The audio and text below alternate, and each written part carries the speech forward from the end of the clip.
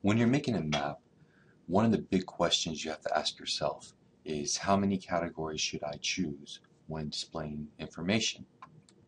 This is a much more complicated question than it seems on the surface. Remember, the goal of making a map is to do a very good job communicating spatial information. So the amount of categories you use can have a big impact on the effectiveness of your data.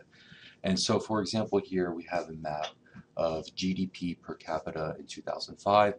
We can see that we have 1, 2, 3, 4, 5, 6, 7 categories of data here.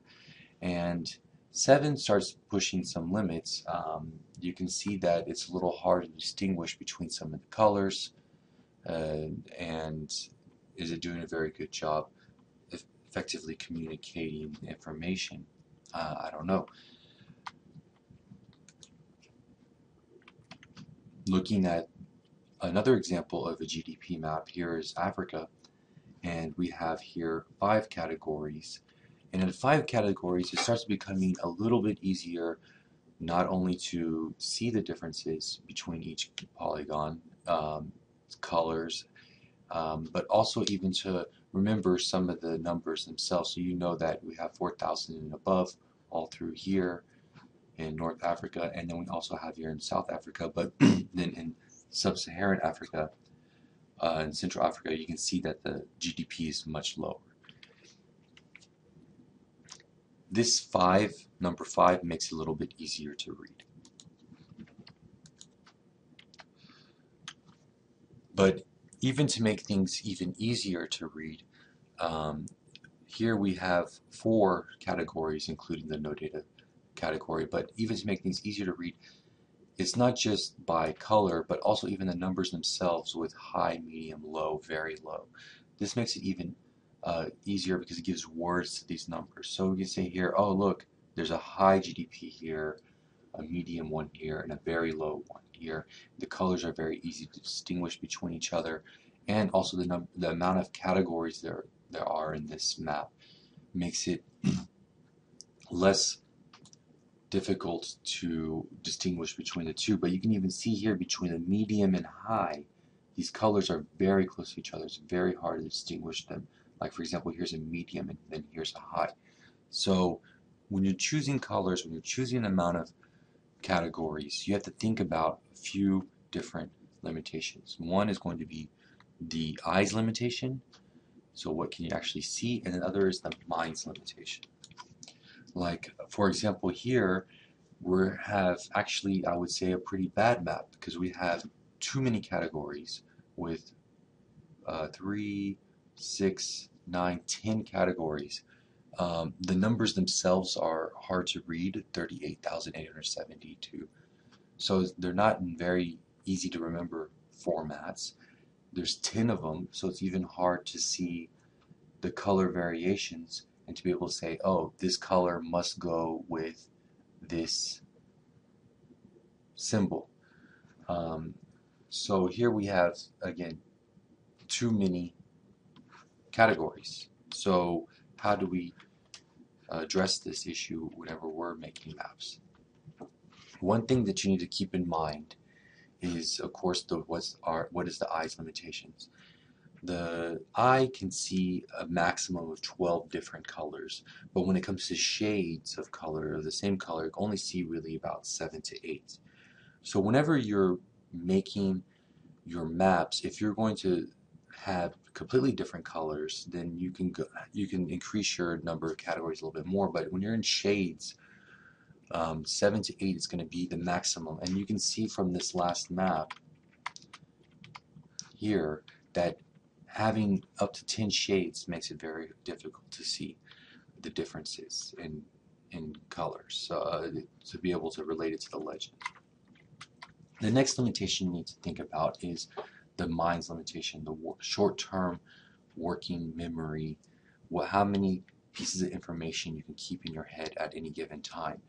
And the average person can keep 7 pieces of information in their head. But people with very good short-term memories might be able to keep normally up to 2 more so up to 9, and then even people without as good as short-term memories might only be able to keep up to 5 things. This is why you see things like phone numbers reading 7 numbers long. It's because it's easy to work with. So whenever we're choosing categories, you want to also think about the map reader. You don't want him or her to have to constantly go back to the legend to keep looking at what does that category mean. And so keeping your numbers below 7 would actually solve 2 different problems. It keeps the I limitation for the gradients variations, and it solves the problem of the minds limitation. Another thing that you need to keep in mind when choosing even your colors themselves is that people who have color impaired color or are colorblind will not be able to see the differences between things like red and green. So you can see here with the normal eye, you have the full color spectrum of visible light, but then whenever you have the red defective or green defective, they're not going to see these differences here. And so what you're going to want to do is to avoid pure greens and reds. And there's actually a sizable amount of the population, especially the male population, that have red-green colorblind. So this is something that you're going to want to keep in mind. Another thing that you want to keep in mind even when choosing your colors is that a lot of times things get converted to black and white. So you want those colors actually to be photocopy safe, to convert from either a color to a gray scale that has enough shade differences. And of course you want to also avoid super bright contrast, because that can be hard on the eyes. Besides that, also whenever you're choosing your colors, you might want to choose things that meet some kind of color standard. So for example, here we have the USGS land color codes, and so for water, for example, deep water, you expect it to be dark blue. For things like forests, you expect them to be green.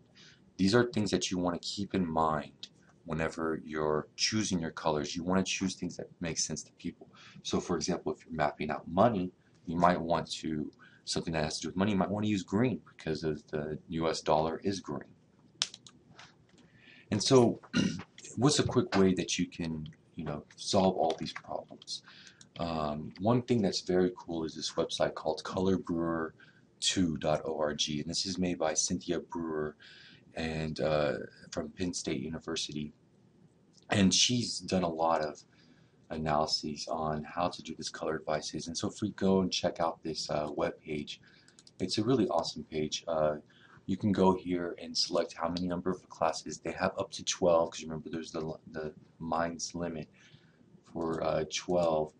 But and there's even some you can read about that.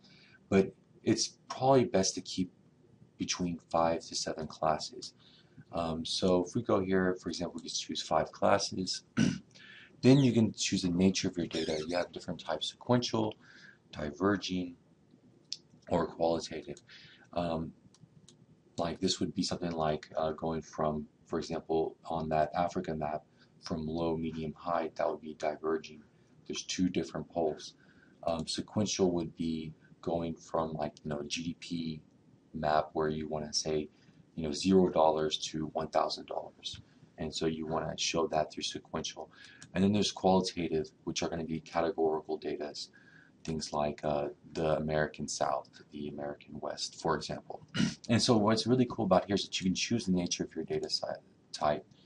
It's going to give you a color scheme, and so you can choose here multi-hue or single hue, and it gives you a little preview. This isn't actual information here, it's just giving you a preview of what it would look like in different scenarios with either mixed information like here in Texas, or going from lower to higher. What's also cool about it is that after you choose this information, you have options like colorblind safe, which is going to keep options away that are not safe for someone who's colorblind. So if we choose here something like this, would not be colorblind safe, but if I click on it, it's going to take those options completely away from here. There's also things like print friendly safe, or even photocopy safe. And photocopy safe is going to be something that converts well to black and white. Once you choose your different color schemes, it's going to give you here the either hex codes, RGB codes, or CYMK codes. I usually like to use the RGB codes. And so these RGB codes are going to be the 3-number combination that you would type into your program, like a GIS program, to create that color. So these are the color codes that you would write down or copy and save for your map. So this is a really cool website to check out. It's Color Brewer 2.0. It gives great color advice. Another option that's kind of cool if you want to go into the more artistic side of things is going to this website from Adobe called Q, which they've actually updated, and you can see here now it's called Color. And what's really cool about this is that you see those RGB codes here. That's where you're typing those RGB codes from Color Brewer. You can get them here too. But here you can experiment with swatches, and you can move things around, and it's going to give you colors that look good together. And so this gives you kind of a little workspace to play around with colors. This is going to be color.adobe.com. Another thing that's really cool about those is that you can explore color themes. And so like I can go here and find different kinds of color themes that are being used that go well together. And so and then whenever I find something that's looks good, like for example this one, I can actually look at it and see the different colors. And so we can see how these colors look good together or so. And if I go to here and click edit, it's going to give me the different RGB codes again. You see them across here, and so I can just save those RGB codes and use them in my mapping programs. So those are the 2 things that you need to keep in mind is, or I guess 3 things, is the mind's eye, the mind's limitation, the eye's limitation, and then even you want to try to keep things in mind like aesthetics. You want it to look good. Those things is how you're going to decide how many categories you should have in a map. And so a good map should have between 5 and 9 categories. I would say 7 is a good amount of categories. I usually don't include the no data category when I'm deciding that. I just consider that more like an extra. And so in a way you can do no data plus 7 other categories. But normally 5 is probably going to be the most ideal to do.